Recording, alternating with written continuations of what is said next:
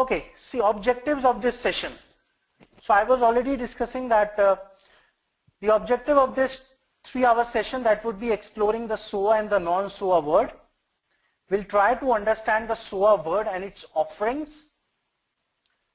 We'll understand, taking few examples into consideration, that what a particular example looks before SOA and after SOA, and probably then we would be able to identify what are the key differences between these both.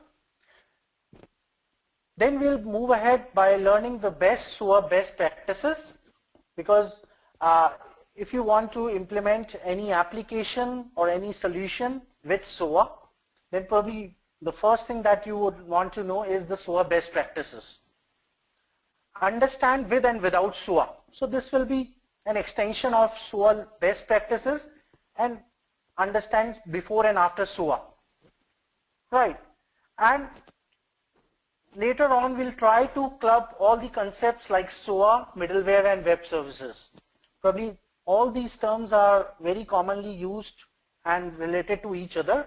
So we'll try to cover all of these terminologies and all these jargons all together and try to understand all of them.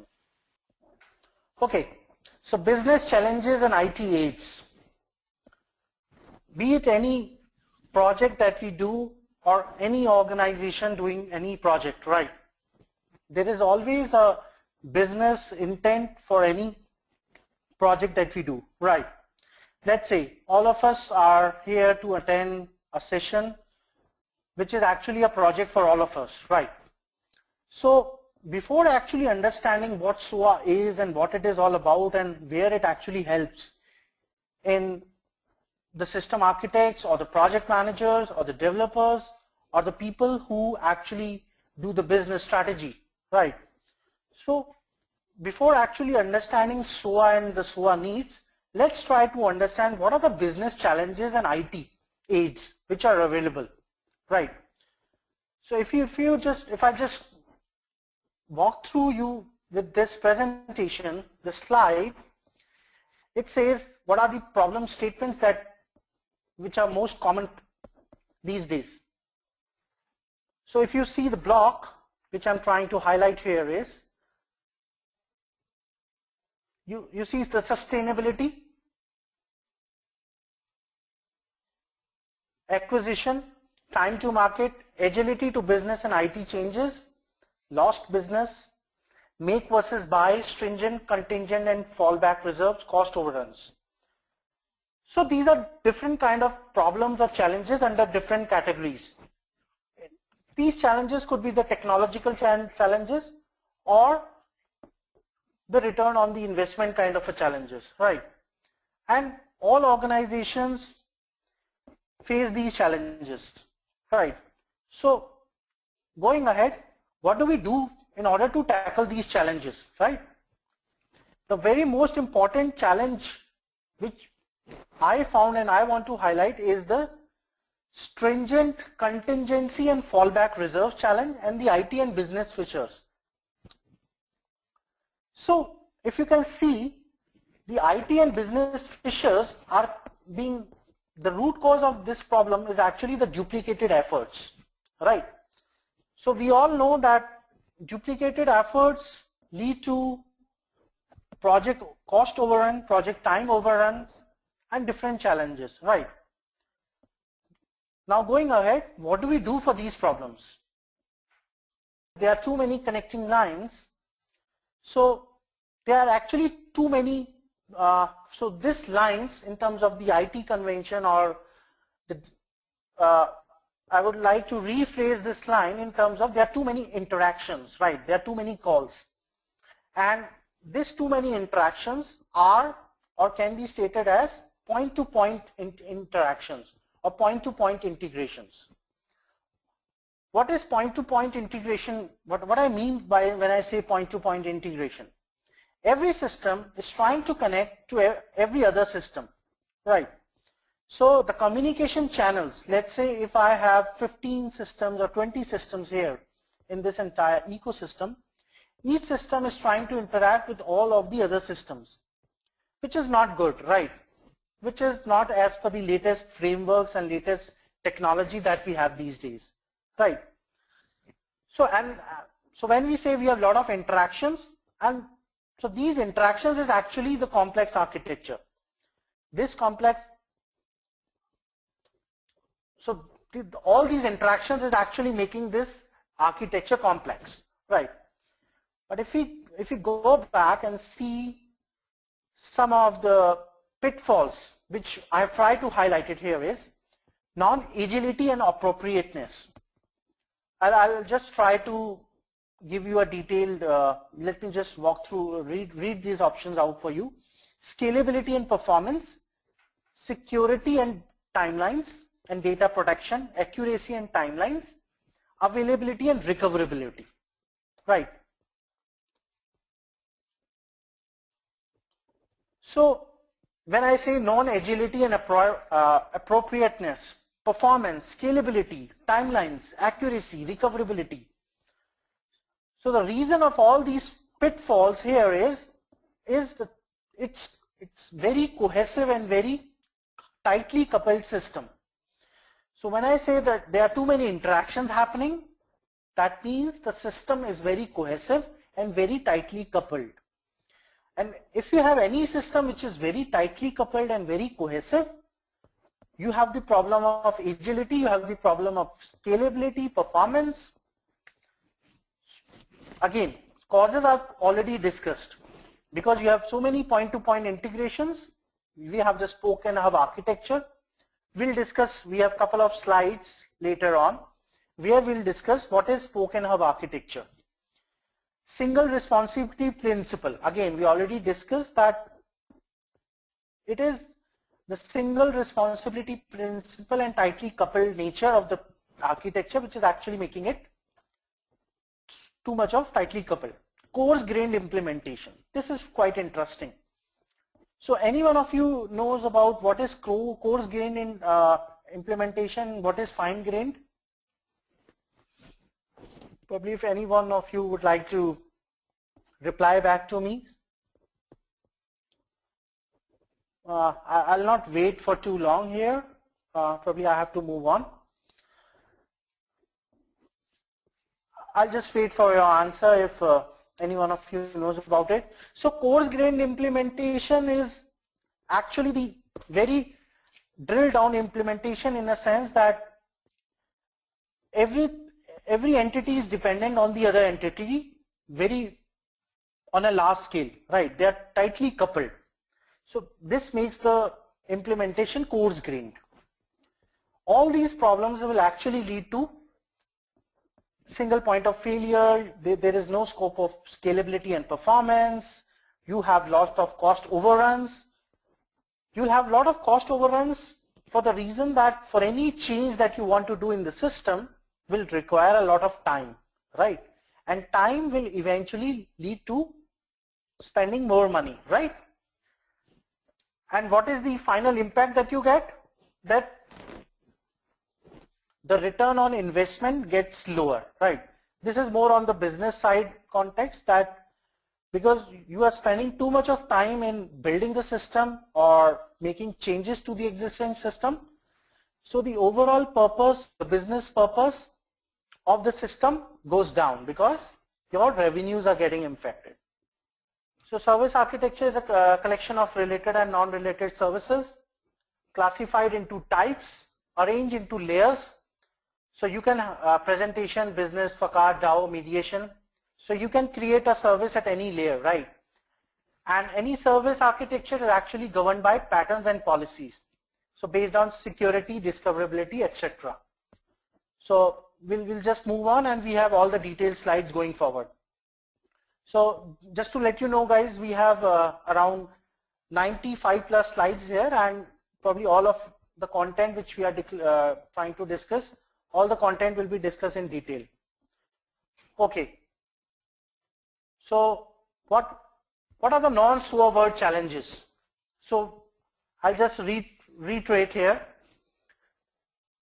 So non-SOA word challenges is the loss of agility, again, exponential increase in complexity, single point of failure, no course of action for emergencies.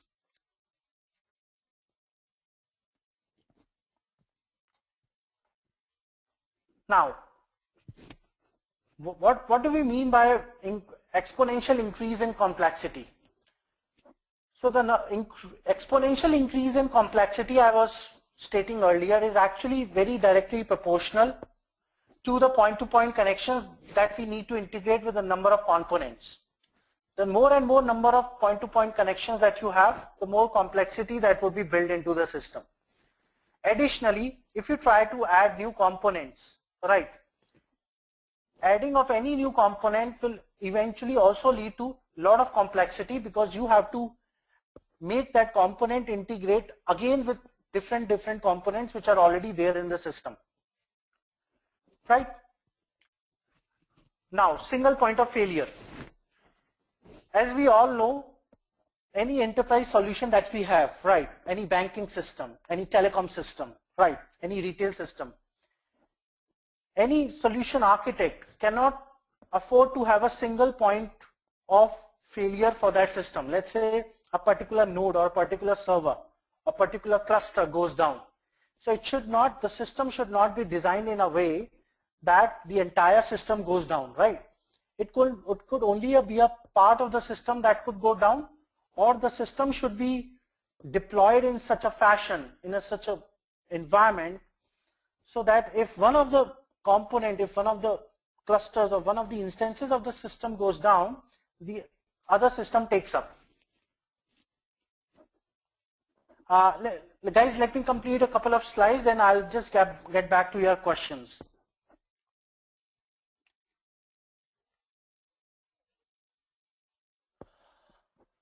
Okay, again, no course of action for emergencies. So as we all know, it is a very cohesive and tightly coupled application. So no system integrator or solution or architect would be able to give you an immediate solution, right? So I'm on this slide. Loss of agility.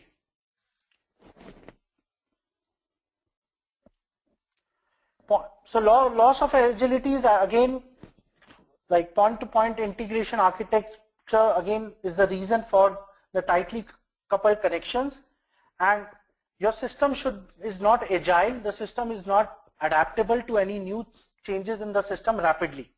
That is the reason why your system becomes non-agile. Okay. Now we have already discussed a couple of problems in a complex architecture which is a non-SOA architecture. Then what is the need of SOA, right? So the answer is so by looking at the complexities, the problems of the non-SOA world, whatever the non-SOA world problems, they all, the need for SOA is actually the problems that we have in the non-SOA world, right? So the need for SOA is that the SOA process or a SOA application would be agile. It will give you an agility. It will give you a reusability, which is very important, right? And we'll take some very good examples from usability standpoint later on in the slides. Development efficiency, which is very important, right? And ease of maintenance. So if you take the three examples, development, efficiency, reusability, and ease of maintenance, that they are all probably correlate to each other. If I have a component, if I have something which I can reuse in my application, then probably my development efficiency will go up, right? And if my development efficiency will go up and I have reusable components, then probably my ease of maintenance will go up, right? And when my ease of maintenance will go up, then probably my agility will go up, right? And when my agility will go up, then probably the system will be considered to be more standardized with more process oriented, right? And if I summarize everything, if I have a system which is more agile, which has more development efficiency, which has a standardized way of executing things, then I can say the system is more flexible. I'll move on to the next slide. So these are some important terminology or facets about SOA. Let's try to understand SOA from what different communities say about SOA, right? SOA is an architectural style for building software applications that uses services available in networks such as the web. It promotes loose coupling between software components so that they can be reused. Applications in SOA are built on services. We've already gone through a site where we were already discussing what is a service, right? A service is an implementation of well-defined business functionality, and such services can then be consumed by clients in different applications or business processes. SOA allows for the reuse of existing assets where new services can be created from an existing IT infrastructure of systems. So I have loads of examples in the following slides which would be talking about the reusability, how it is done, taking some IT applications examples or business problem statements as an example. So we'll have so many slides later on to actually see all these details and have a very good feeling about them. In other words, it enables businesses to leverage existing investments by allowing them to reuse existing applications and promises interoperability between heterogeneous applications and technologies. Right. Now I go to the next slide, which is slide number 12, SOA representation. So now this slide is actually a detailed slide which will give a very good overview of how a SOA representation or a SOA implementation looks like. So considering this slide, we have tried to incorporate all the aspects of SOA, right? What is the operational layer? Let's say you have a telecom solution, right? Or you have a core banking system solution. Or let's say you have a retail banking solution, right? So by operational layer, what I mean, there would be few components, or you have a SAP application running in background. So there would be a layer which would be directly communicating with these systems. Let's take an example. You have a Java solution, which is a legacy solution, right? So this Java solution is actually interacting with all the databases that you have, is interacting with the different billing systems, provisioning systems, revenue systems, right? So the example for this operation layer is actually an adapter, right? So in SOA terminology, we actually create some adapters to interact with these backend systems or third-party systems. Then you have the middleware layer or the EI layer. EI is the Enterprise Application Integration layer. So I've tried to include a couple of examples, like these are the most common widely used middleware products which are being used in huge enterprise solutions. So TIBCO is one of them. BA WebLogic has another middleware solution. Oracle Fusion Web Methods is very predominantly used, right? Now you have the enterprise service layer. Enterprise service layer is actually the layer which the architect team would be designing and deploying their services.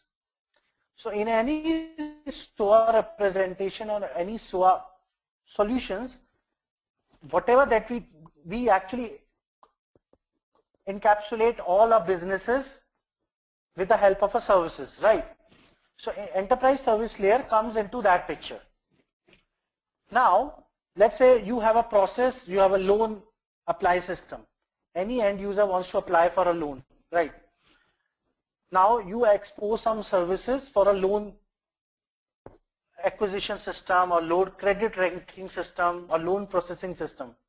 So you will be exposing some services. Now on top of the enterprise service layer, you have the service orchestration layer, or BPM is the business process monitoring. So what this service orchestration layer will do, that a service may be available, but if that service is not being exposed to the clients, right, the service will remain unused, right? The service will have no significance. So the service should be discoverable, right? A client should know what the service does, how it works, what the client should send to the service in form of the request, and what it will send as a response. So this is the underlying importance of each and every layer. Post that, we have a presentation layer. So presentation layer could be anything. It could be a call center application where you call to your help desk person and say, probably this is what I need. Or it could be a kiosk in your bank, or an ATM machine, or a kiosk at the T-Mobile counter. Or it could be any application, any handheld device application, anything which actually interacts with the orchestration layer, right? So this is the entire layer of a SOA application. If you see a brown bar, a vertical bar, it is the SOA governance. So I'll just give you an overview. We have slides later on. What is the SOA governance? SOA governance is actually the process, the procedures which are all required to make a SOA application, to run a SOA application. Because SOA is just a practice, right? SOA is not a protocol. So whenever any enterprise wants to have a SOA application or SOA enterprise solution, there are certain SOA governance practices which an organization or the architects should follow. Failing to do that, the application, the SOA practices may not suffice the purpose of the project, right? We will go into the details later on.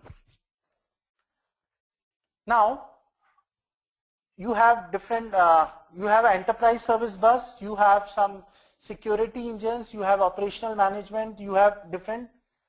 So any middleware layer, so you can see that your middleware layer, your enterprise service layer, and your orchestration layer is interacting with the ESB.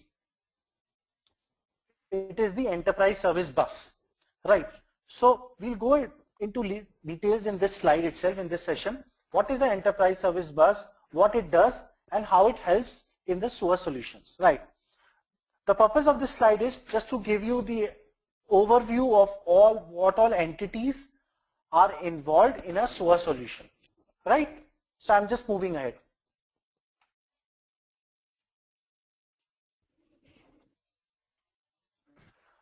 Okay, now a very simple slide, very interesting slide. Why SOA? So if you see the figure down below the arrow, both side arrow, you have an enterprise which is running some business. Enterprise has many internal systems. This could be a marketing team, or this could be a manufacturing team, different systems. And every business unit for any enterprise has a system, right? Be it an audit system, or be it a credit ranking system, or the approval system, the loan eligibility system. So now on the left hand side you see a service to consumers. So let's say I'm an end user to a particular enterprise. So I would go to the enterprise for a particular solution, for a particular service. In huge enterprise solutions, now from the enterprise you see multiple arrows coming out. So what are these arrows? Let's say I take an example of a telecom system, a telecom application. I am a BlackBerry customer. I post a request to my T-Mobile provider and say, hey, I have purchased a new BlackBerry handheld device, and starting tomorrow, can you give me a BlackBerry plan on my BlackBerry handheld device? So now T-Mobile will not give you the BlackBerry service. It is the BlackBerry, it is the research in motion company which actually gives the BlackBerry service to T-Mobile for your account. So the T-Mobile, who is the enterprise in this example, will send a request to T-Mobile, to BlackBerry. This is my customer. My customer has requested a BlackBerry plan, and this is the request. Please help me in furnishing this request to my end user. So this is a kind of example which I have tried to highlight. And this example is a pure SOA based example, that you have services from different providers. T-Mobile would not go into the details how a BlackBerry plan is given, how it is being activated. It just sends a request and it gets a response back and to the enterprise that okay, some kind of a response, XML response. Based on that, your BlackBerry services would be activated. So these are ways by which you can apply the SOA practice. So one is the two centralized approach, and one is the two decentralized approach, and third is the combination of these two, right, which is called as bus. Bus, I was discussing in my earlier example, enterprise service bus.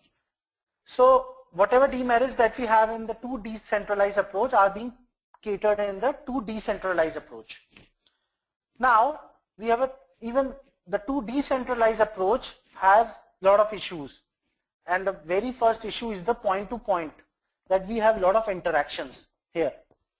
If the system is not huge, if we do not have too many components in that system, then yes, this is a good approach. But if we have a lot of entities, a lot of subsystems, then again this approach is a failure, because if we have too many point-to-point interactions, then we are going towards the non-SOA approach, because again the agility and reusability and serviceability, all that issues will start creeping in. So a blend of both these options is the bus option, which is the complete and the best blend of the SOA approach. What is this bus doing? So you can see there is a bus which is in the middle of it, and at both sides of this bus there are systems interacting. So this bus has actually introduced an additional middleware solution within this solution, right? So as I mentioned, SOA is just a practice, right? How you design your system components, how you make them interact. Now if you introduce a bus, an enterprise service bus solution within this solution, it will become a best candidate for any SOA application. So probably we will go into details what this bus is all about. So as of now, you just have to remember this bus is a middleware solution. And if you remember, we saw a lot of examples like TIBCO, Oracle Fusion, right? So these are all middleware and bus solutions that we have from different vendors. We have enterprise service solution bus solutions from Oracle, and we have enterprise service bus solutions from communities like Red Hat and JBoss, which are open source communities, which any one of you us can use as an open source. Right, so I'm just moving ahead.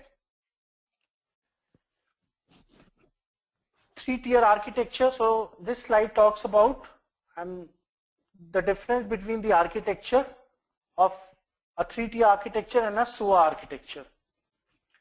So the very most important differentiating factor here is the homogeneous and the heterogeneous. In a SOA solution, in the SOA approach, you can have different, as what I said, it is a language independent system, right? So you can have .NET applications, you can have Scala applications, you can have legacy application developed in Perl and different long time back, and you can still continue to use those applications, right? But in a homogeneous environment, it is most likely that all the applications which are developed, there's a part of an ecosystem enterprise solution, they are all developed on a common platform. Like they could be all Java platform, there could be all Microsoft Technologies platforms, right? So this is the main difference here. And since we can have the environment is heterogeneous, we can plug in different components, different services from different vendors, from different service providers. And here lies the concept of reusability, right? So this is the most important difference, and we have other difference like the code-centric applications and flexible composite applications, that in 3-tier application, be it an MVC application, It is very code centric, right? For everything you have to define your modules and you have to code. But in a flexible composite application model, it is not about just writing a piece of code for every functionality that you want to build in. It is more of a plug and play and integration, right? Let's say there is you want to build up a security for a single sign-on functionality that you want to build. So there is a framework which is already available from Apache, or there is a functionality. This functionality is already being given, already resides in your enterprise solution. So in a SOA solution, you may not have to build it from scratch. You can just use it, right? So these are the main differences. I'll just go ahead with the next presentations. Okay. So the next slide which I have is application centric. What we are trying to highlight here is that at the left hand side of the slide, you have a enterprise solution, kind of a logistics application where you have the manufacturing, distribution, supply and finance, and business functionality is actually duplicated in each application that requires it. So what does it mean? That let's say our distribution system is there. Every distribution system has a reporting tool, right? Or every distribution system has a way of securing access to the legitimate users. So in case of a non-SOA application, all the applications, let's say the security module will have to be replicated across all the applications, right? But which will not be the case of a SOA implementation. So what you will do, every application that you build up in a SOA practice will actually integrate with the existing security services that you have built up. So you will not have to reapply and it will not be a duplication effort, and there would be no redundancy. It will be just a kind of a enterprise application integration that you have to do with the available services for the same purpose, right? Okay, now we'll come to more detail. What are the SOA principles that we have, right?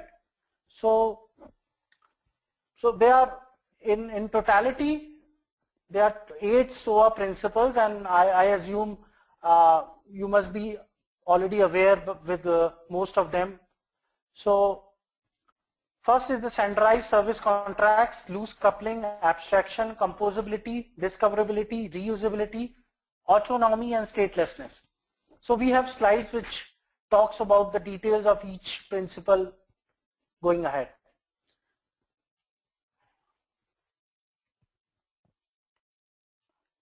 Loose coupling. So I guess we already discussed about this slide, loose coupling, right?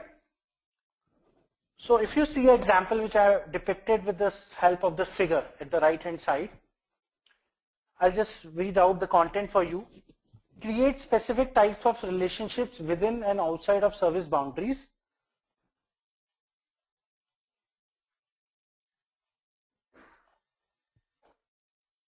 With a constant emphasis on reducing dependencies between service contracts, service implementation and service consumers. So loose coupling is the essence, or is the most important, one of the most important feature for any SOA solution, right? If we try to couple different systems with a very heavy coupling amongst them, then probably again the entire principle of having a SOA solution is defeated, right? So I have one question coming up from Vijay Shamugan. Can you brief the first principle? Okay, so Vijay, good that you asked the first principle, the service contract. So standardized service contract is actually a combination of the different principles that we have. So we have a slide later on which will actually talk about this principle, right? So we have this slide.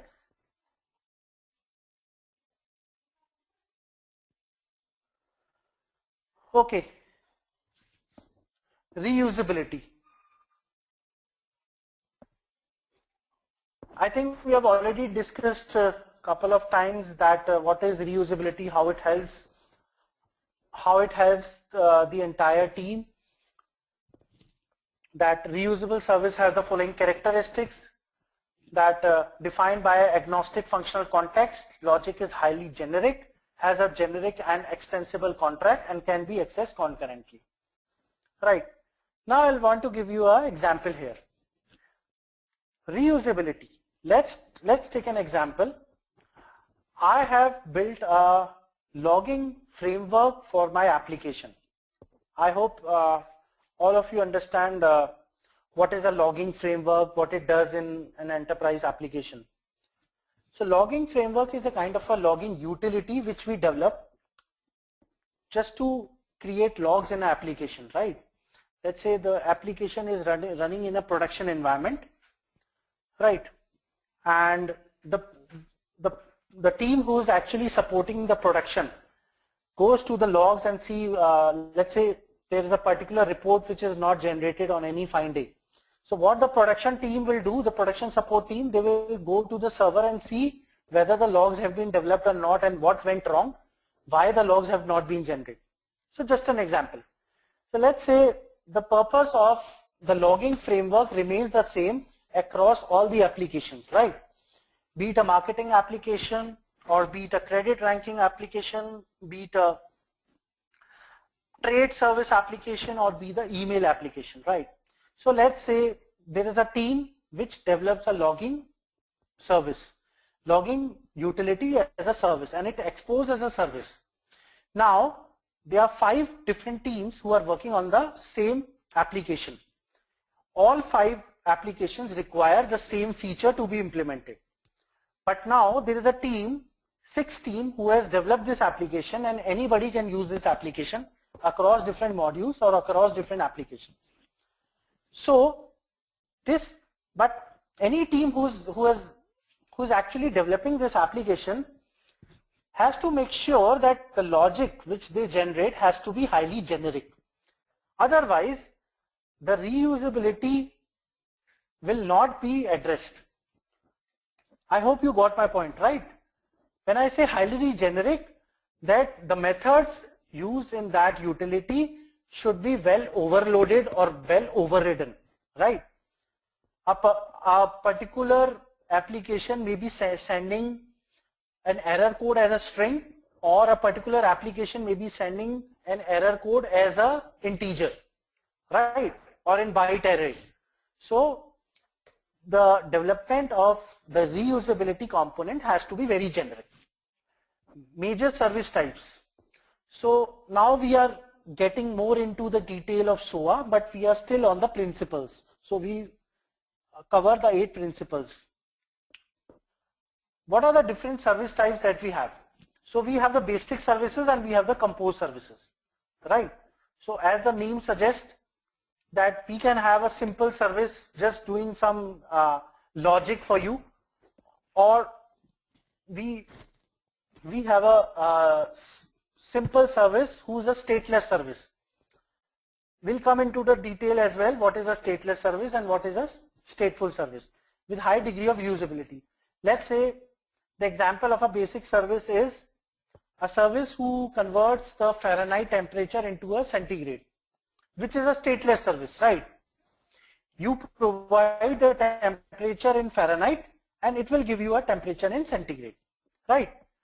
It is stateless irrespective of the fact that every time a new request has to be sent, a new response will be given, and there would be no correlation between the earlier request and the earlier response, right? A kind of a stateless, that no state is being maintained. A compose service is kind of a more condensed service that it could be doing more complicated job, that it could be facilitating, let's say we all of us use the Google, right? So let's say I have logged into Gmail account on my browser, and now I go into a different tab and I want to use the Google Drive or the photos or YouTube. So now the Google service is so intelligent that it will not prompt you a username and a password again, right? What is happening in background? How does the browser know that I have already been logged into the Google account, and for any further application which I want to access for Google, it does not require a password? This is an example of a single sign-on, that your browser maintains some cache, right? And the browser is so intelligent that whenever you try to access a new application for Google, the Google interacts with the browser, checks the browser cache and see whether your cookies, your credentials already resides. And you have already logged into the Google account, then it surpasses the step of logging into the account, like authorization with your. So these are some examples of the compose services, right? And in order to implement a compose service, the developer or the service developer has to make the interaction with a lot of backend systems. In my example, the service has to interact with the browser cache, the service has to interact with the different temp files on your machine, Windows machine or any machine, and the Google authorization code, that whether the code has been validated, whether the security token still exists for that particular user on that particular browser, all that. I'll go to the next slide. Probably we can just move a little at a fast pace now. Probably these are more theoretical concepts. I have one question from Arun. Single sign-on is compose service? Yes, the answer is yes. So any service which is not doing a very simple thing, as I mentioned, Fahrenheit to degree conversion, or you give a latitude and longitude, right? And let's say a very good example of a stateful service is a Google map, right? You give a from and to direction, your current location and your destination, and you just hit the directions button and it gives you the direction. So in order to give you the directions, there is a lot which the Google does in the background. What is your current location, right? And it manipulates whether you want to travel by air or whether you want to take a road. So there are so many examples that we have for the compose services. Okay, there is one good question from Raghu Udapa who asks, can you elaborate on agnostic property in reusability? Okay, sure. So does any one of us knows what is the literal meaning of agnostic? Means not making too many assumptions, right? So probably Raghu has himself answered this question, that you cannot make too many assumptions while if you want to reuse any component, right? That, as I was mentioning the logging example, the logger example. So the team who is actually designing and developing this logger application cannot assume, cannot take the example for granted that an application will only send me this message. The application will not have the error code. So to the best of the knowledge, which actually comes with the experience and hands-off, any team, any design team, any component which has been developed with the intent of reuse by different systems should not be developed by taking too many assumptions, right? The component should be so generic that there should be a flexibility that each and every application, each and every component who wants to use that as a reusable component should be able to do that. Let's say if I'm not able to reuse that component, right? So the overall purpose of the reusability is defeated. So this is another principle of SOA. Guys, I'm taking some time in explaining these principles, because if I don't give an example here, probably then the slide, the content would look more theoretical to you, and the very high deep dive examples that we have later on in the last 30-40 slides, if you don't understand the concept, the principle well, then it would be harder for all of us to get a deep dive into the examples that we have in the later part of the present the content. So services exercise a high level of control over their underlying runtime execution environment. Represents the ability of a service to carry out its logic independently of outside influences. To achieve this, services must be isolated. So the overall principle of autonomy is that, let's say if I have a service built for doing a particular job, the service itself should not be dependent on too many external entities, right? So the service itself should be self-doable of the job it is required to do. It should not be the way that, let's say, I call a service and internally that particular service calls another service, right? So this is a concept of isolation, that the service, whatever service is supposed to do, should do it by itself. And this is a very fundamental underlying principle that we have. Now the next principle that we have is the abstraction, which is one of the most important principle, abstraction. Abstraction, as we know by its literal meaning, that hiding the internal details of the implementation. Like this is even one of the principles of the OOPS programming that we have, right? So let's say there is a consumer, right? You have a service, you have a business requirement that a person wants to check for whether he or she is eligible for a loan or not. The person applies for a loan and there is a loan eligibility, there is a credit check which the loan application does before actually issuing a credit note and a loan eligibility sanction letter to the client. So this is something which is a regulation thing. The processing of the evaluation of a loan eligibility for any individual. There are a lot of steps which are involved in evaluation of the eligibility of a loan or a credit rating.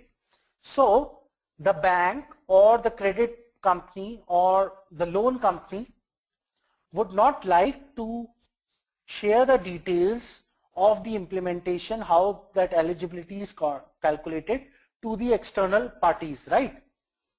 So this is the abstraction, that whatever your service is doing, you would not want to hide the implementation.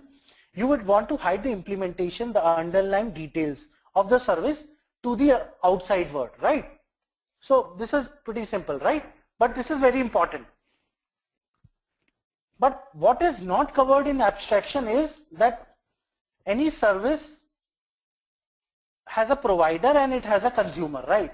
Let me talk more on the terminologies of a service now. So service is always the contract between a provider and a consumer. So a contract says this is the service. In order to consume this service, this is what you have to send in the request and this is what you will get in the response, right? So these details, this is about the discoverability and the consume part of the service. This is never a part of the abstraction, because if such details are abstracted from the outer world, then probably the service would not be consumed, and the service, if the service is not consumed, then the purpose of having a service does not met. So I have one question coming up from Hugh Appling. Hugh asked me, does not abstraction hiding all the processes involved conflict somewhat with autonomy?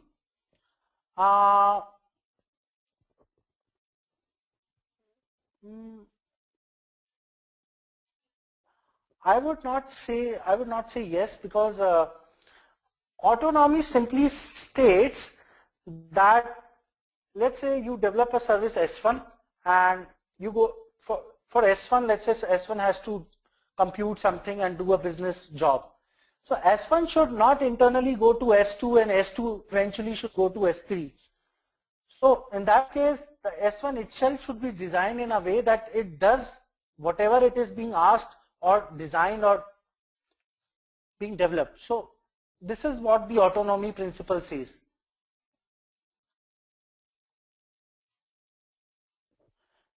Okay, so Hugh has a very interesting question here. The example which you gave of a credit application seemed to have involved many other services. Yes. So probably now we all have to understand the ecosystem. Let's say there's a credit application. So credit application system may have 20 backend services that would be required to invoke in order to compute the credit ranking for a customer. But all these systems which would be required in order to interact would be a sequence of steps, right? Let's say a system A, a service A would give something based on what the system A gives, right? The service A gives, you go back to the service B and says, now this is what I have based on the credit card's history. Now you give me this. So it is a logical sequence of services which are being established. But it is not that you go to a particular service A for something and the service back actually goes to service B and C and lot more. I hope Hugh, that answers my question. But these are more of a principles, right? Statelessness. So statelessness is very important, that service contracts only essential information, and information about services is limited to what is published in service contracts.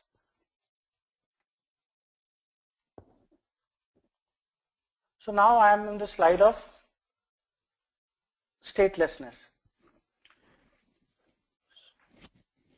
So there are two examples, that one is the concept of statelessness and one is the concept of stateful. Stateful concept is that you invoke a service S1 and once you have the response of service S1, you go to service S2 based on the response that you get from S1. So this is a stateful way of accessing, mechanism of accessing your services. One is the stateless, which I already talked about. You don't care what was the previous response or what was the previous request. Every request would be individual, treated as by itself, and there would be no relation of what the initial requests were or what would be the post request. Now the diagram at the right hand says minimize the time it remains stateful. So you have to design your SOA applications in such a way that yes, a service can be stateful. It can be, but most of the services that you design should be stateless, right? And you should minimize the time that it remains stateful, because if you make a service as stateful, there are a lot of overheads which are being done, right? You have to maintain some caching, you have to serialize that data, you have to persist that data, right? In your cache, in your system cache, in your server cache, based on different implementation that you have, right?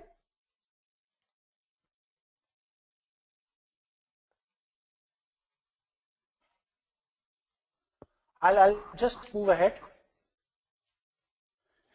Now this is the, I think somebody asked me that just to cover the first principle, standardized service contacts.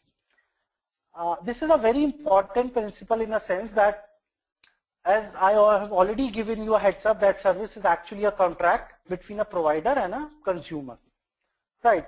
So let's say you all access your train tickets, you all book your train tickets from your mobile app or from different interfaces that you have.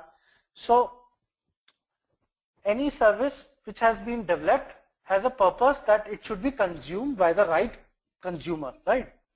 So services use service contract to express their purpose and express their capabilities. I give you a very good example here that most of the web applications or different platforms that we see, be it the e-commerce platform, now we see that most of the applications, they have the option to log in with Facebook or Google. Do you guys agree? If one of you can say yes in the chat window or the question window, that would be great. Okay, so what is this login with Facebook and login with Google functionality? What it is all about? That it is a kind of a reusability, that it has been integrated that okay, you don't do a fresh sign up on this website. We can authorize you, we can create your account using a login with Facebook or login with Google account. So this is a service, right? This is a reusability, right?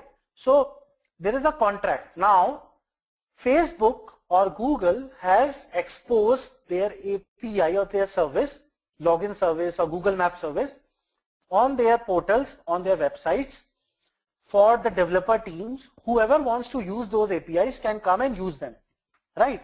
And this is the service is all about. This is how it needs to be consumed. No matter what the development team is developing an application in .NET or a Java framework or Ruby framework or Grails framework, this functionality, this service is available and this is the contract to use. Probably you guys can also go and check sometime that how these functionalities are. I have a website, I can embed a page to Google Map, from the Google Map, that this is the direction for my office, right? We have seen that. So these are all, this is the overall intention, that whenever we have a service, we always have a contract, we always have a document that this is the purpose of the service and this is the capability and this is how it needs to be used. And if you guys know, I hope most of you have already have some heads up on what the SOAP services are and what the REST services are. In SOAP services, you have a WSDL, Web Service Definition Language.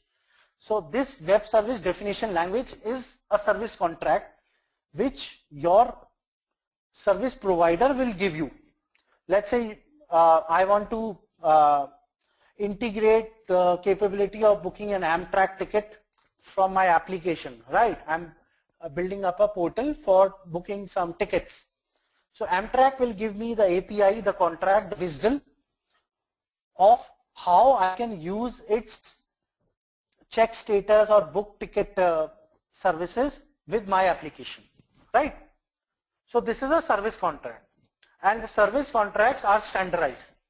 So for SOAP we have a WSDL as a contract and we can also have a document, but if one has the WSDL, if you give the consumer the WSDL, the consumer will not come back to you and ask for any additional document because it is a contract document. I have one question from Hugh coming up. Do service contracts in this definition generally address issues of performance and capacity? No. So Hugh, the answer is the service contracts will never talk about or address issues related to performance and capacity. Never.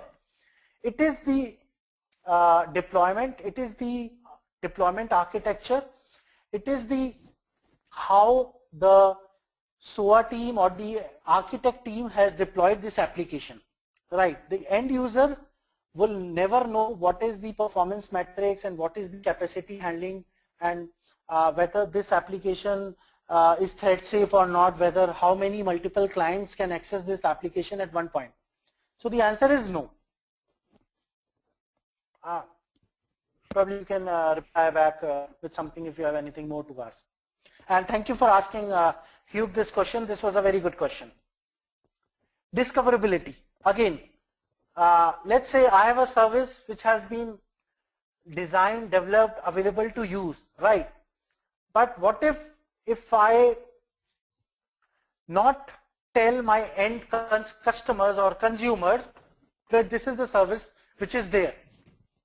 So discoverability is something that you are documenting, you are registering your service in your service list that this service is available. Let's say, I take an example of Google, right? So if I take Google Maps is not just restricted or limited to finding directions, right? We have lot many APIs or lot many services being developed from Google for different purposes, right? So I take an example. Let's say you want to construct a new house in New Jersey, and you are at a particular place, and now you want to see that at what point of time you will have sunlight at this place, and what is the longitude and latitude of this place, right? So there are so many APIs and services which are being exposed, which are being already developed and shared by Google. But what if I as a consumer, I'm building a website, what if I do not know about these services? The services, the intention of developing those services will go in vain, right? Because I would not know about those services. So there is a repository which a service provider maintains about what all services is being developed, are there, are the services in beta version, or are their services stable, who should consume these services, and all about that. So this is another important principle. Now we have covered all the principles of the SOA. Now a very quick look at, again, service or architecture organized by layers, right? So it has reuse, flexible composition, separation of concerns, policies may vary by layer, customization in higher layers, functional standardization in lower layers. So what this slide is trying to depict, what is the intent of this slide? This slide is actually talking about that service-oriented architecture, that is spread across the different layers of the applications that you have, and is actually also has different types of services it develops, right? So these are the important points in a context that whenever you have different service architecture organized, so there should be different layers, that it should be reused, it should have a flexible composition, and there could be basic services, there could be some composed services. How would you present those? So these are some elementary things to know about layers, but yes, once we'll take some more examples at the end, you will understand them better. Sorry. The composability. Services are effective composition participants regardless of the size and complexity of the composition. Allow my capabilities to be repeatedly combined with those of other services.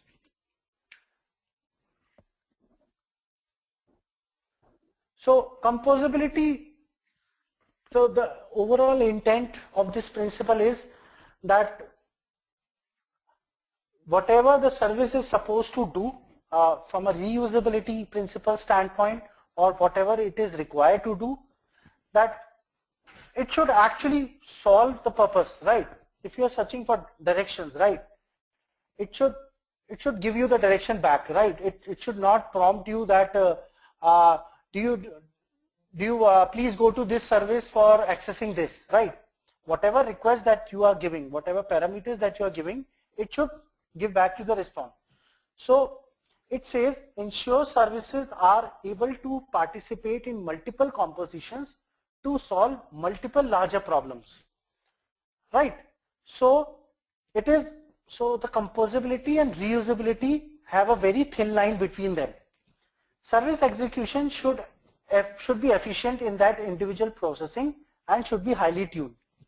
The last point is flexible service contracts to allow different types of data exchange requirements for similar functions. So what composability is trying to highlight, this principle states that when the reusability principle comes into picture, so the scope of reusability should be wide in terms of that it should not only serve a particular data format, right? That a particular service should be able to take XML as a request and should be also be able to take the plain HTML as a request and some other different formats. So it is not that it can be reused, but it can be reused across different variety, right? Across different geographies, across different needs. Let's say a China person should be able to access the same service with a Chinese language, and it should not be restricted only with English, right? So the overall scope of the service should be extended and elevated.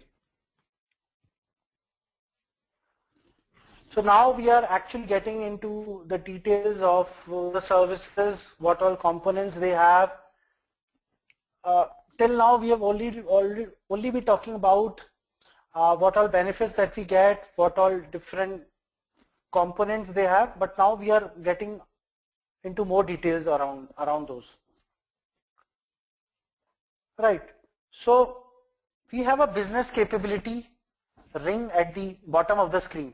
On top of that, we have core APIs and foundation service blocks. Now, can you see we have three different types of service layers. One is the basic service, right? And after that, we have portal or smart clients. And after that, we have the component service.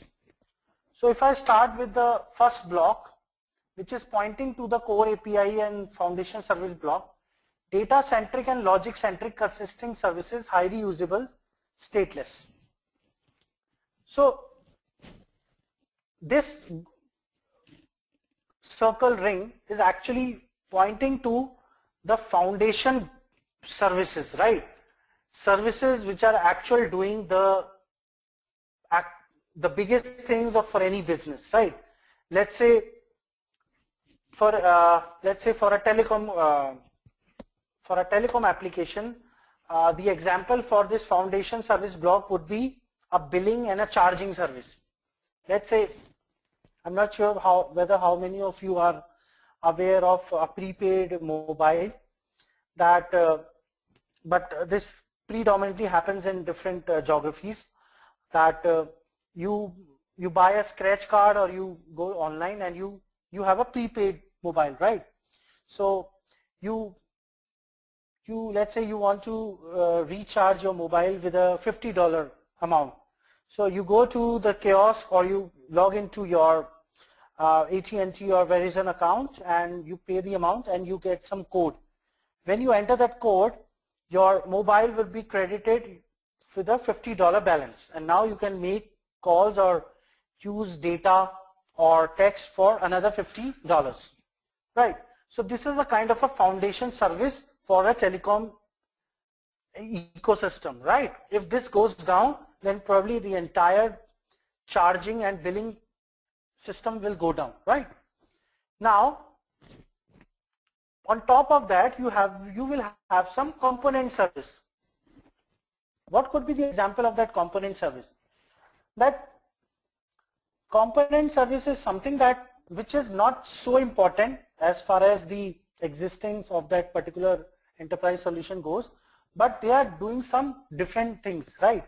There could be a component service could be doing a reconciliation process, that a customer has recharged the mobile, the amount has been debited from his credit card, and now there is a reconciliation process which runs in the background, which checks whether your mobile provider gets that money, whether a $50 has been credited to you, and it just do a cross check. It just reconciles all the system just to make sure that your order happens safe, well on time, and there is nothing pending from your order, right?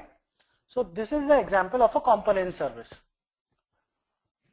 Now again we have some basic service. Basic service like you could have a service who is doing a kind of a background check for you, a kind of a service who is actually doing an authentication for you on your My Vodafone or your My T-Mobile account when you log in. And the portal and the smart client services are the different services which runs in background, which checks that okay, you have logged in into the T-Mobile account from a handheld device. Okay, now your request will go to a particular server.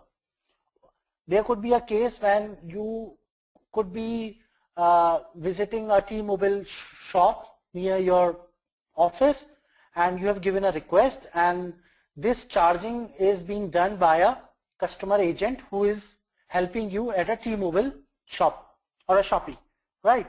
So based on the different interfaces being used, based on the criticality, whether you are a privileged customer, what type of customer you are. So there are some other different smart client services which runs on the enterprise solutions just to facilitate the business so that the end user is not impacted, right? So any questions? I'm just moving on, and any questions I can take your questions. Okay, SOA governance. If you guys remember, we saw a figure where we talked about different layers of SOA: service layer, enterprise layer, presentation layer, middleware layer, and there was a green block, the vertical block, which was showing as SOA governance. And I said that SOA governance is the practices, the policies which an enterprise must follow in order to make your SOA solution a success.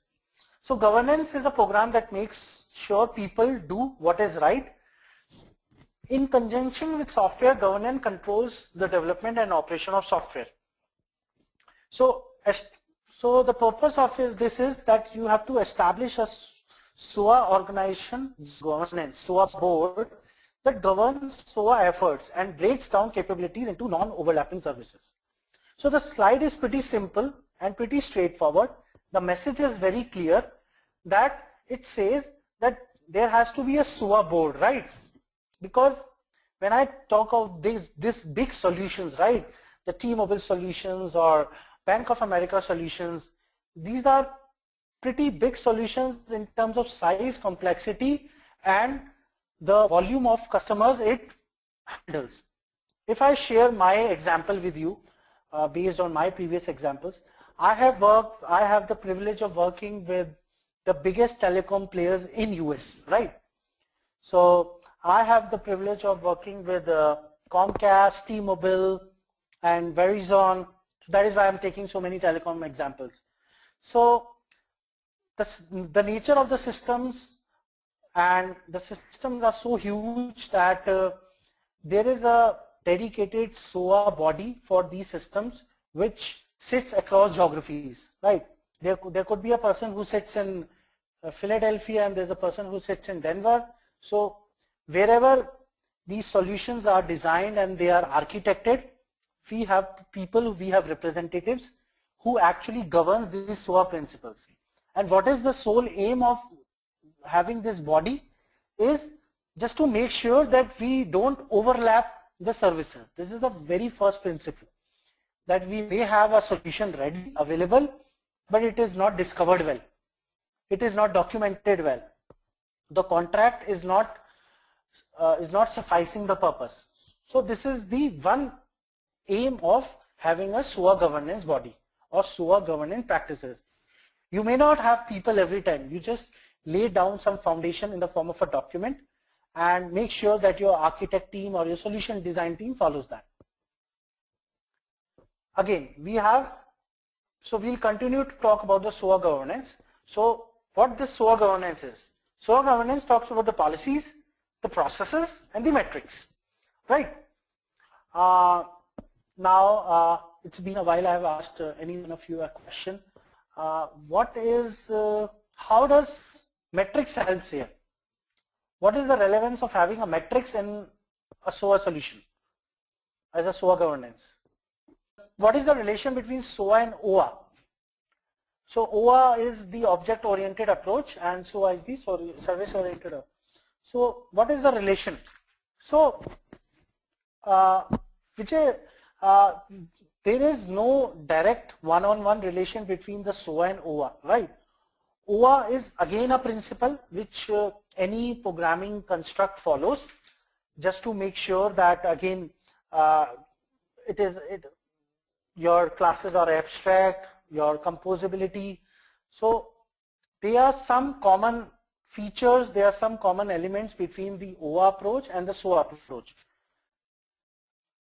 So just to finish that answering that your question, that SOA is actually a bigger concept, right?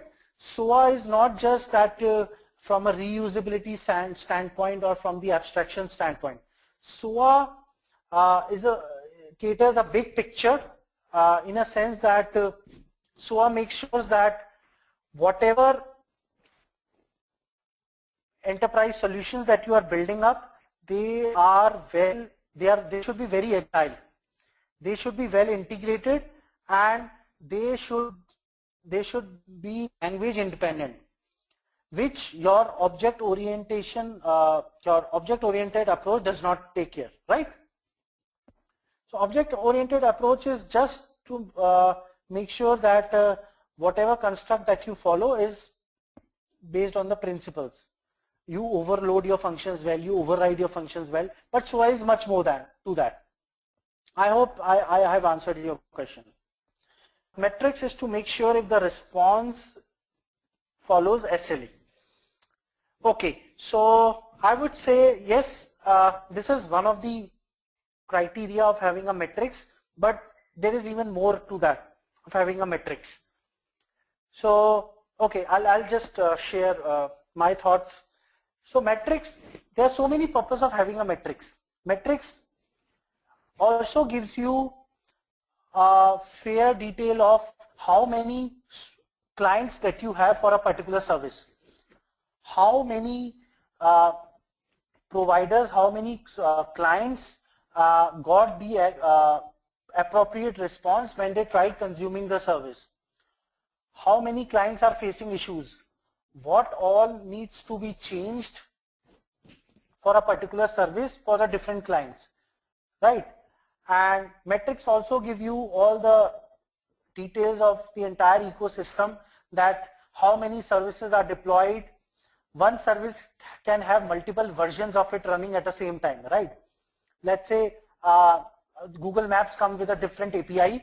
Let's say I give an example that instead of typing in the directions, Google comes with a new version of Google API which has the option to key in the directions with the help of a voice. This is a new version. Now they want the existing users to start to continue using the existing service version where you type in the directions, but there could be few new mobile phones available in the market where you can use the Google Map with your voice. That let's say you want to go to Edison station in New Jersey to a different station in New York, and you can speak out, right? And Google Maps very well understand those. So this is a different. So metrics give you a very clear picture of what the version is, how many clients are using which version, what is the performance of each version, what is the SLA of each version, how many versions are down, all that. Probably even bigger picture of what I just narrated. So I have a couple of questions. So metrics can be used for analyzing the performance. Vijay is asking this question. The answer is yes. The result of metrics is shared, is accessible to all the SOA governance team, all the solution design team, to make decisions on the future solutions. What changes that they want to make in their existing solutions. Let's say after 2 years, 90% of the users are voice based. None. So what the SOA governance team and solution design team will do, that they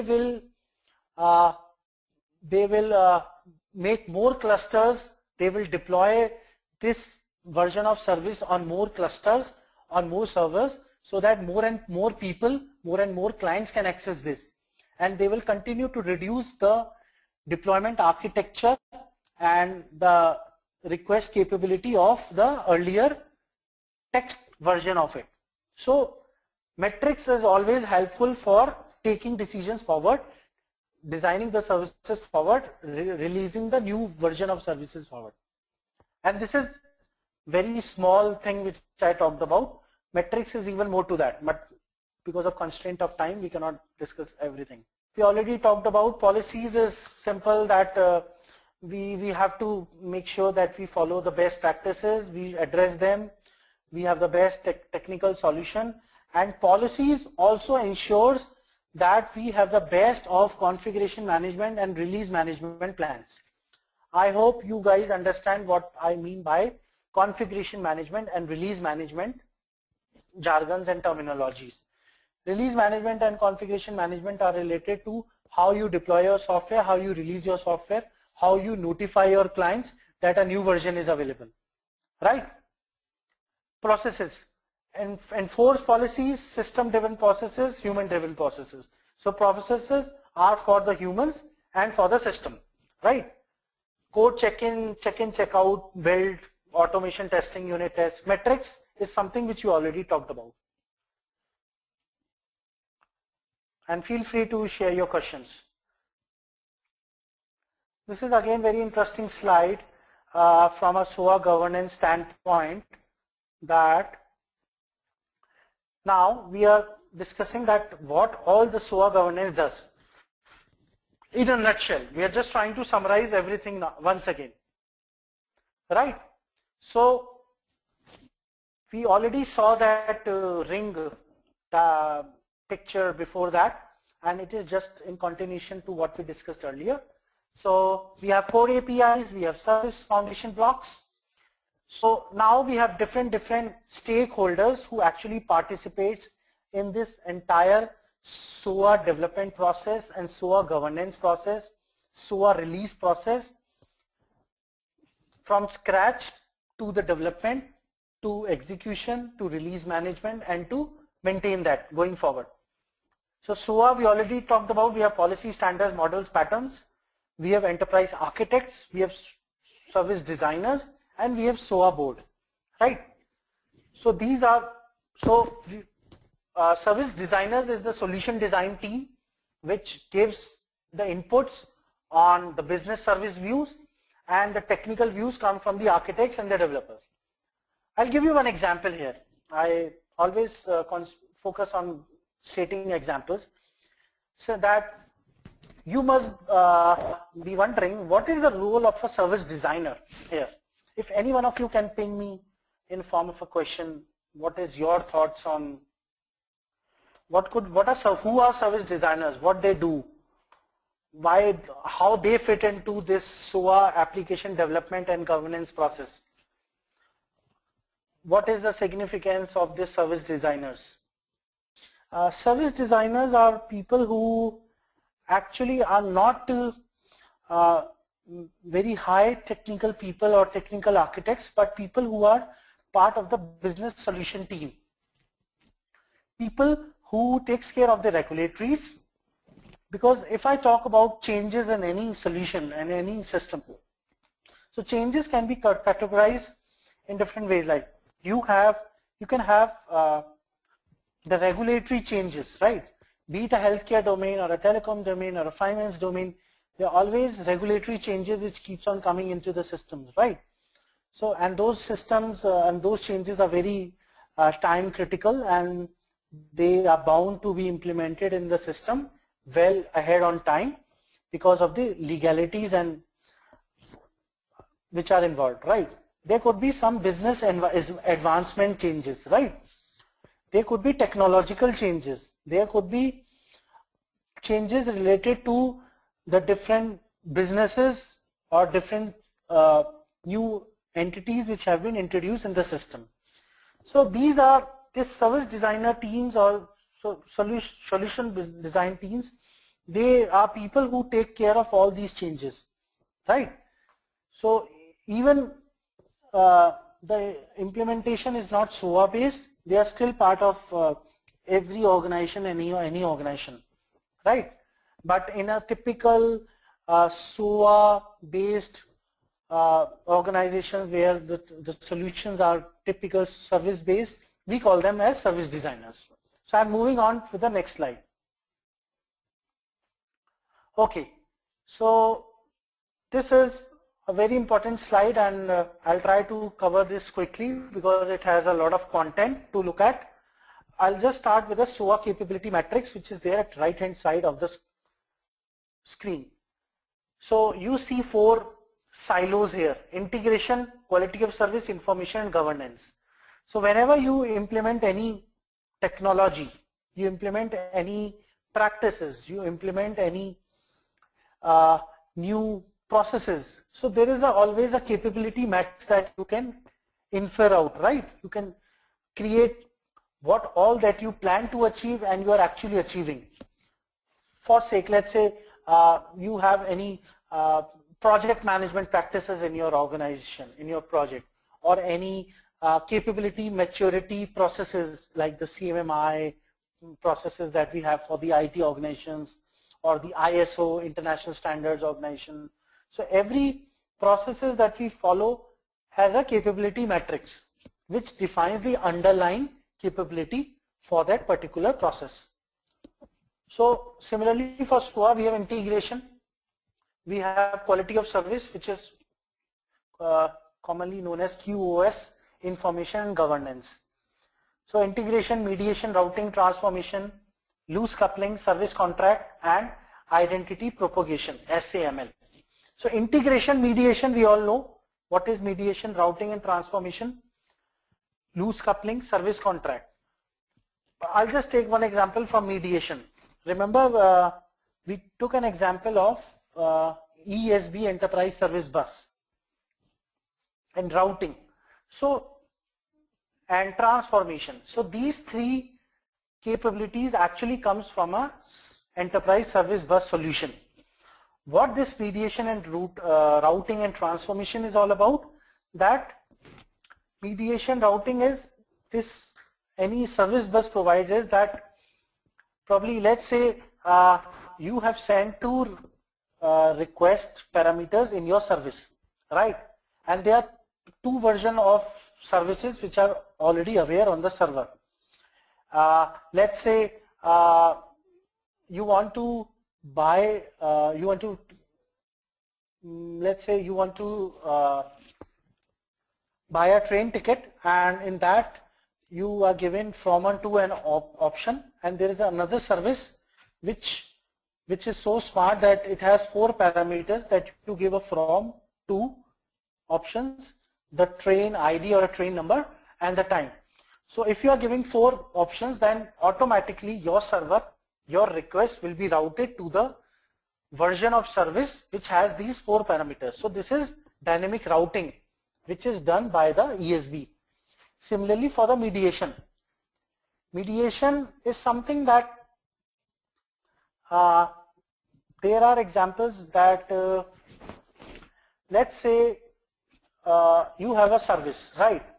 Now you don't want to expose that service to your consumers. You build a proxy service in front of your main service, the original service. Why you do that? Let's say if you guys have heard about the billing system, let's say there is a service which charges you $6 per request if any consumer requests for that service, right? Now the criteria to consume that service, that you have to provide a customer account number. The customer account number is always a 16-digit number.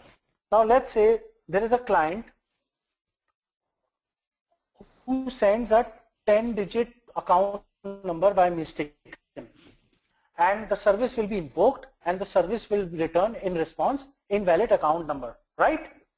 But now since there are a lot of millions of hits every day, and by metrics, the service design team comes to know, or your organization comes to know, the consumer comes to know that 50% of the requests are not returning a successful response because the account number which is being sent is not incorrect, or the account number which is being sent, the account does not exist.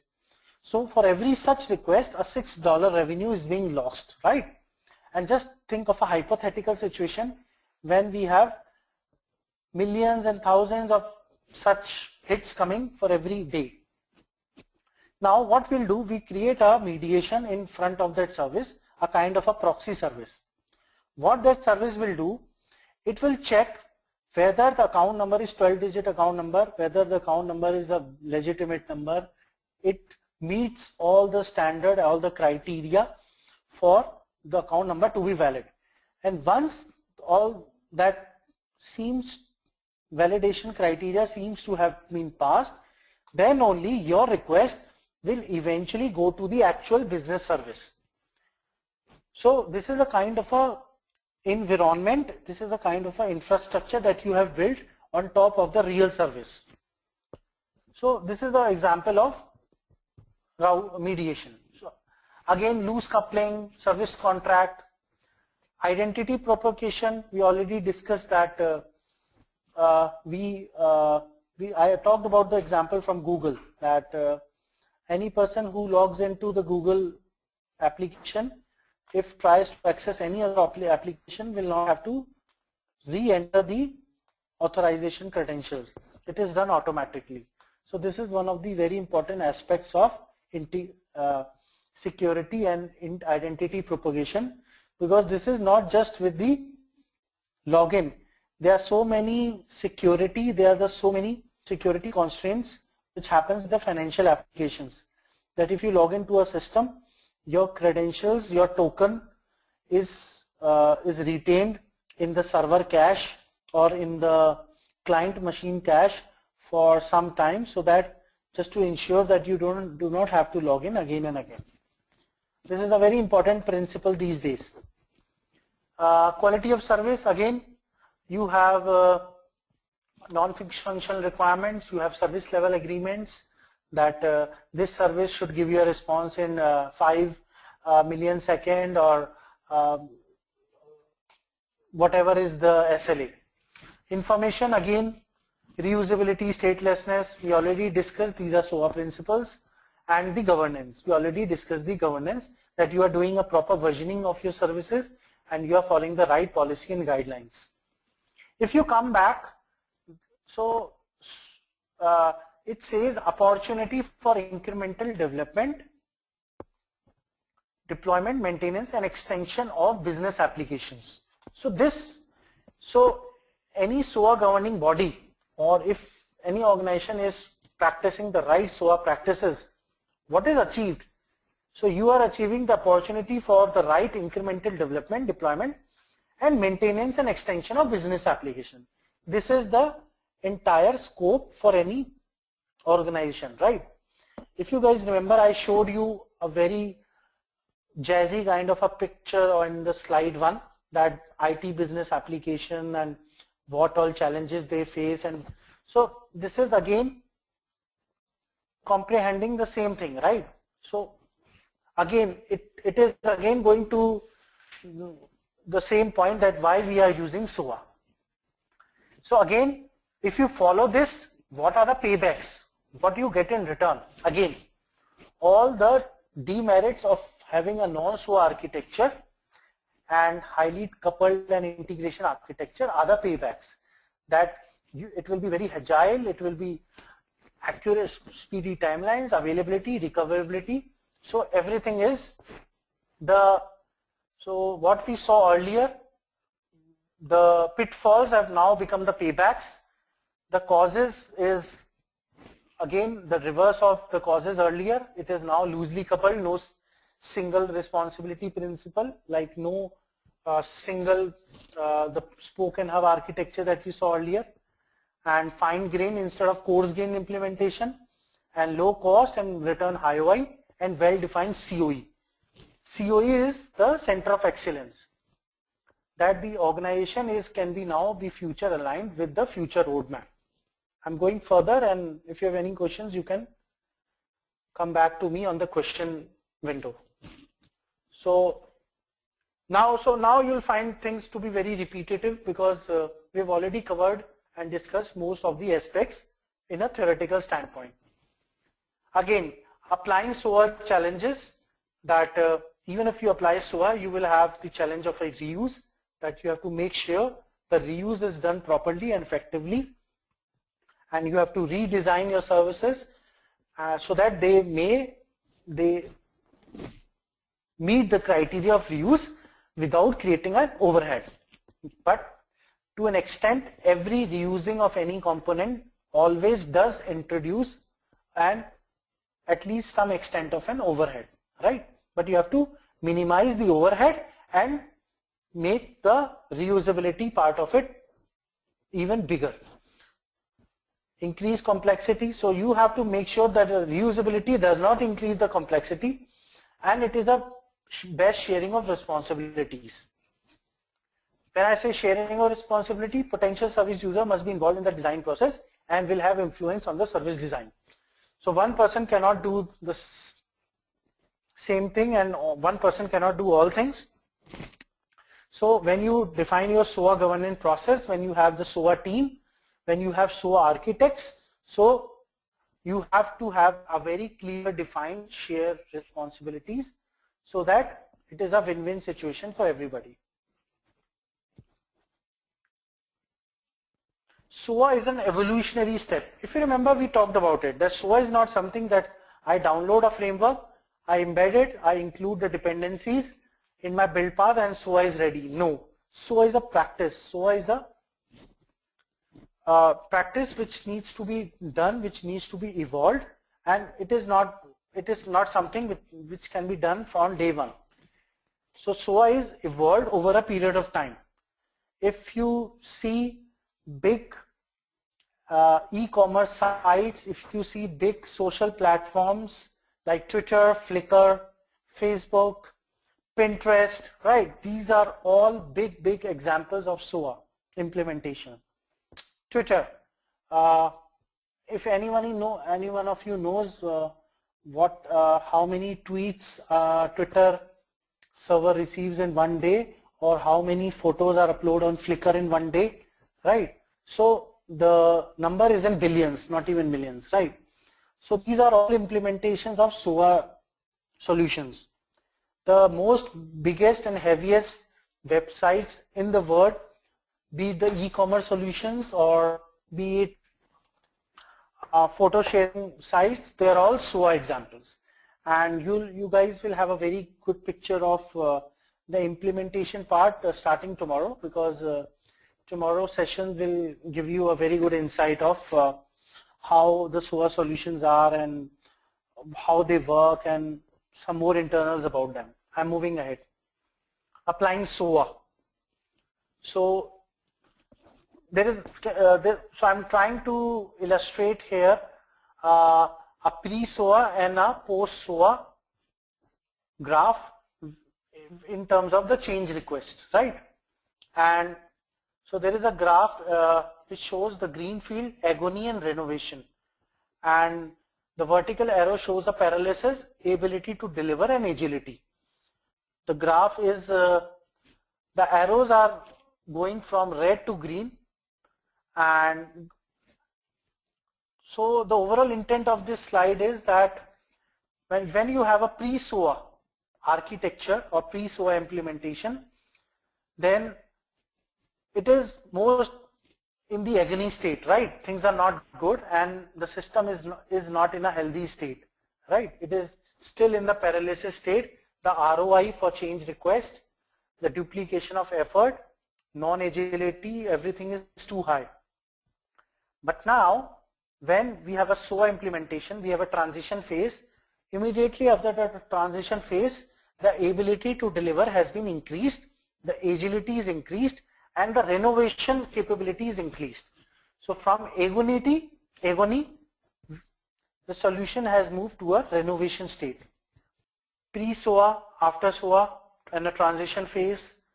The agility is coming up, the agony is coming down, and the system is moved from paralysis state to a revamped and a better ability to deliver stage. And we have three stages: pre-SOA, transition SOA, and on the vertical graph we have agility being defined, and before SOA the change requests were in a paralysis state, in a sense that ROI was high and the duplication efforts were high and the agility was less. So greenfield is a very common term. Like I use this term very often with my clients in US. So greenfield is a terminology which we use for implementation, or I would not use the word project here, but for implementations which actually start from the scratch. I give an example. 4G telecom projects or implementations in US were actually all greenfield projects, because 4G was new and 4G was initially started by AT&T in US, right? So when we did this project, it was a greenfield project for us because there was no infrastructure that was available. There was no services that were available for 4G services. There were new devices, there were new infrastructure set up by telecom regulatory authorities. There were new modems, new setups, new hardware, everything was new, right? And it was not tried by any vendor before that. So any implementation which is new for the first time and which needs a development and execution from the scratch, which needs a start from the scratch, is a greenfield project. So I happen to work for two of the greenfield projects with my clients, and they had legacy applications which were not SOA applications. So we had to migrate a couple of existing applications to SOA, and the existing 4G application from the scratch, which was a greenfield project. Solution benefits, SOA solution benefits, probably now you would be able to correlate them very quickly. Service, everything that we would have would be in the form of service. We would have messaging, we would have message control, we would have message translation. If you remember, I discussed and I shared my interpretation on mediation and data transformation. So this is all about message, right? So you can monitor, you have a metrics, and you can reuse, right? I hope this should be clear. So again, some more SOA solutions. Complex event processing, service composition. So now the system would have the ability to develop new change requests, new functions, combinations very rapidly. Discovery, asset wrapping. Asset wrapping is ability to integrate existing assets. This could be hardware assets. This could be technical assets. This could be framework assets. This could be assets like you are using Spring as a framework. You are using struts. You are using logging frameworks. You are using different identity management frameworks. So if you migrate these systems, you can easily do a asset wrapping. Virtualization. If you remember, I discussed the $6 example with you, that in front of a business service you expose a proxy service. So this is a service virtualization that you do with the help of an enterprise service bus. So because for every bad request you don't want to lose $6. This is a very similar thing. Model driven implementation. Ability to develop new functions ability. So what is the difference between service composition and model driven implementation? Like there is a very small thin line between these two, that model driven implementation is the ability to develop new functions, right? So you already have the infrastructure ready, you already have the SOA governance, the processes, things have already been developed, they already have the process defined, and if new things comes in, right, be it a new change or it is a new functionality. The new functionality will be articulated, would be implemented, or would be exactly implemented in the way as it is implemented in the existing system, right? So it will be the scope of the development, the timelines of the development would be fast. Service composition is that ability to develop new function combinations rapidly. That whatever new things that you are developing, be it a new module or a new service or whatever, it would have the capability to be able to integrate with the existing components, right? So the capability of integration with the existing framework would be very fast. And if I answer that in one word, it would be more of a kind of a plug and play that you will be doing, right? I'm just moving ahead with the next slide. So now we are at the conclusion and summary. So if done correct, SOA is just another architectural fad. So you have a business and you have a technology, and SOA is between them. So SOA is all about managing change, right? Because any real life example that you take from any domain, from any business entity, from any type of business, any business is actually undergoes change. Any business evolves, right? Any business that we take. And SOA, the intent of bringing a SOA is to make sure that the changes evolve from business to technology in the most best way they could be, right? So, but yes, we have to understand that SOA is complex. SOA requires governance, SOA requires executive management buy-in, and SOA requirement commitment with resources. So SOA is not something that I would reiterate once again, is not something that you can bring in on day one. SOA is a very niche practice that you have to build within your organization.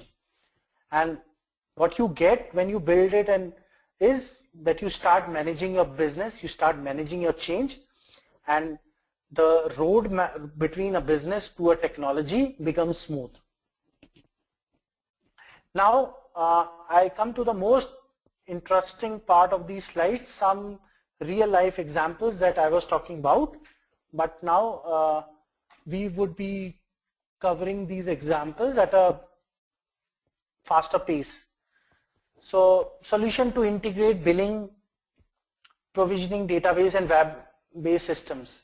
So again, I've tried to incorporate a couple of examples from SOA, that how this SOA examples can help you in integrating, and which will actually serve the purpose of reusability, autonomy, all that.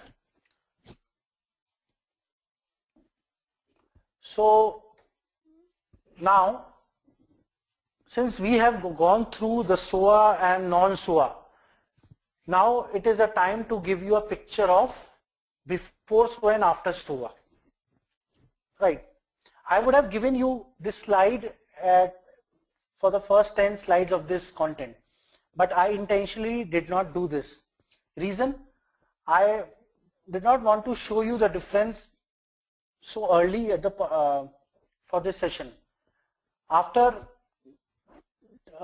like discussing the SOA and the after SOA very much in detail, the merits and the demerits, now it is time for you to take a look and realize how things change for a similar implementation, which is a kind of a banking application implementation before SOA and after SOA.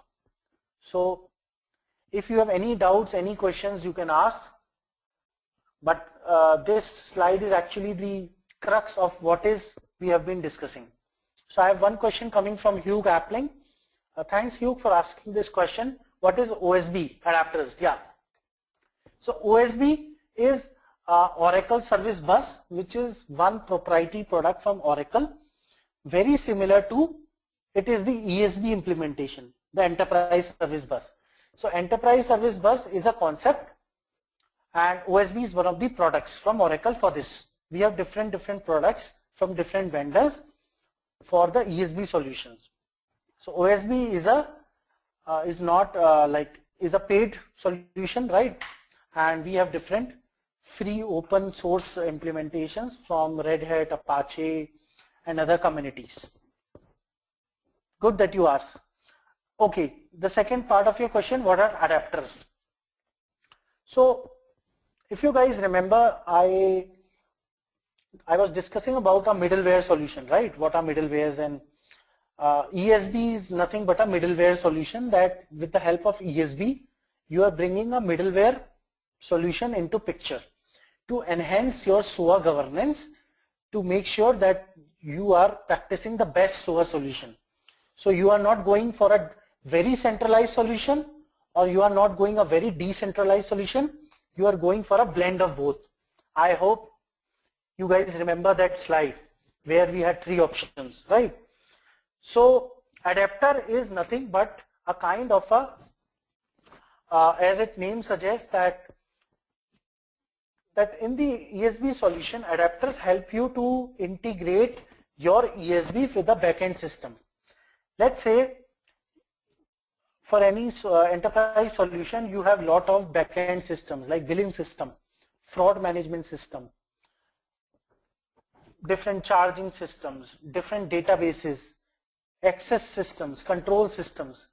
So what this middleware solution does, they have this Oracle Service Bus or Enterprise Service Bus applications. They have a construct by which you can connect to these applications with the help of adapters. So they have some APIs written, they have some components which are kind of a drag and drop based on what tool that you use. Let's say you want to connect to a database, right? So how would you connect to a database from your application? Let's say you have a Java application. How will you connect to that application, which is a DB, backend application from your Java? So we connect a database from any application with the help of a data source, right? We should have a data source by which any application of any type can access that database, be it a Java, Perl, Microsoft.NET.